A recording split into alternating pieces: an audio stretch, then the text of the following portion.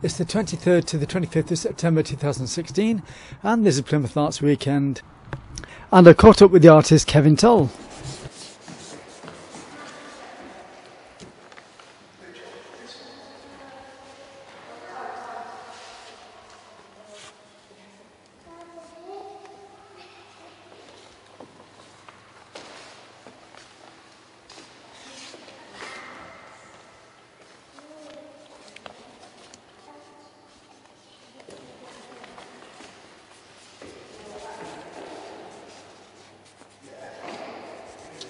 Good morning. Hi, how you doing? So you're part of Plymouth Arts Weekend.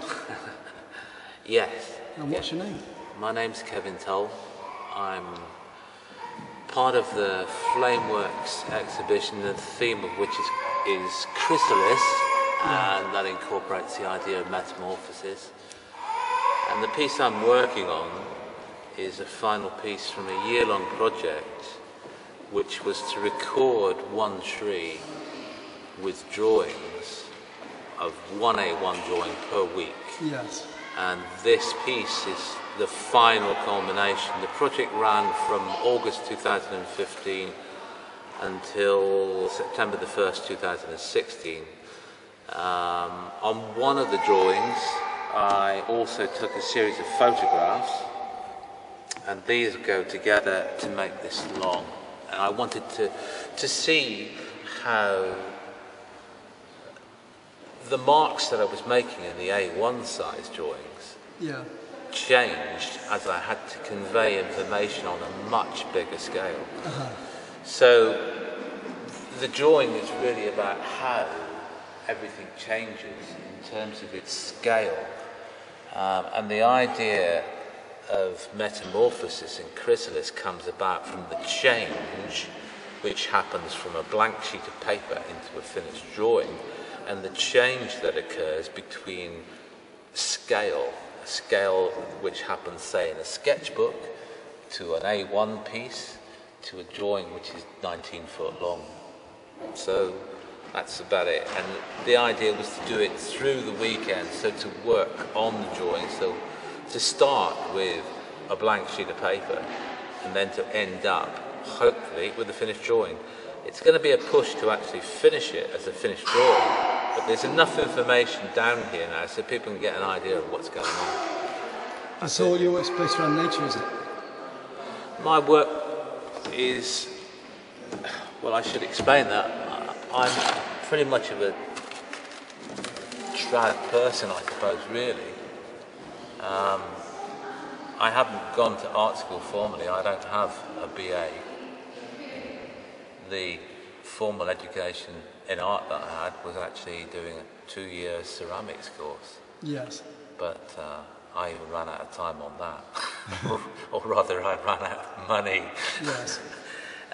Easy to do when you're doing art. But I've been drawing and painting ever since I was probably about 4. Yeah. So it's in the blood. Is it in the family as well? You've got other family members? No, I come from this area originally. My family comes from this area. My mother was born and brought up literally about 100 yards down the road from here. That's in Devonport, near the Guildhall. Yeah, in Kerr Street. My grandfather ran a bakery in Duke Street behind the Guildhall, but that bakery ran for 5 generations. And my parents were married in the church just up the road in St Alban Church, so it's a bit like coming home in a way for me. I really like working here and being in this space and showing my work here in that way in Devonport. So it's become quite peaceful now as well, isn't it? It is. It's really good. I mean, the nature of Devonport's changing all the time. Yeah. But it's probably the most cosmopolitan. It's not forming itself the way it's constantly evolving. Yeah, that's right. It is. It's changing all the time. You can see the way that the housing stock is changing.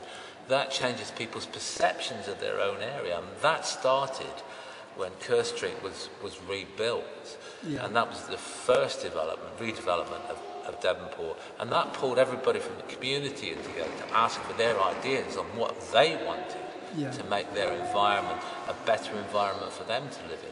So there is a changing process happening throughout Devonport, which is very important. Yes. And very important for the people here, I think. Well, and for Plymouth people as well. And for Plymouth people as well.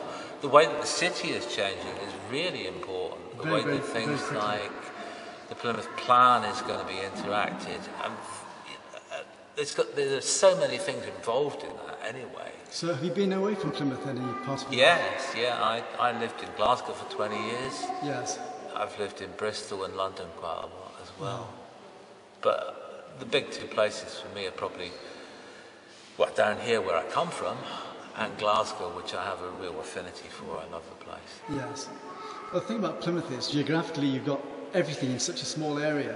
It's very, very tight, you know, from the moors to the sea and to the forests.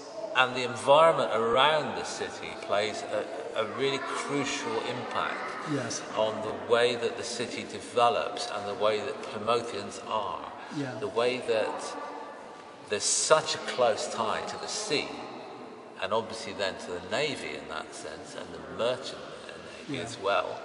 And then the moor is so close, and that plays a big influence. And then the whole of the coastal region, both sides, into Cornwall and into the Southampton, into South Devon, it's really important for people. It's so easy to get out of the city and to be in really good, really pleasant environments within 10 minutes. Yeah.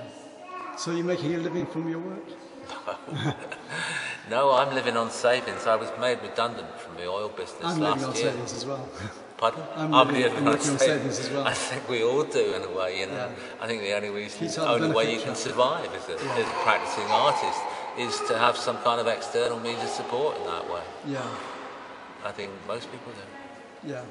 Well, I haven't misled you with this video, and I'm not a media fraudster. Not at all. I'm just coming on spec, like I do with all my work and all the people I talk to. Yeah. It's nice to see your work anyway. Thank you very much. Enjoy the rest of the weekend. I hope you have a good time. Cheers. Cheers. Thank you. Bye.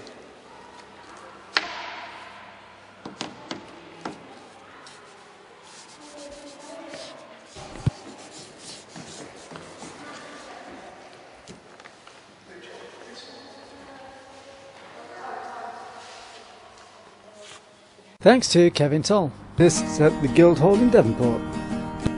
Music on this video is with great thanks by Chris Oxland. You can Facebook him for gigs in Plymouth. This has been a Chris Summerfield Media Production 2016. You can find me at ccsphoto12@hotmail.com, and if you can help me, sponsor me at PayPal, christophersummerfield@gmail.com. It's a lifestyle thing. Be who you want to be.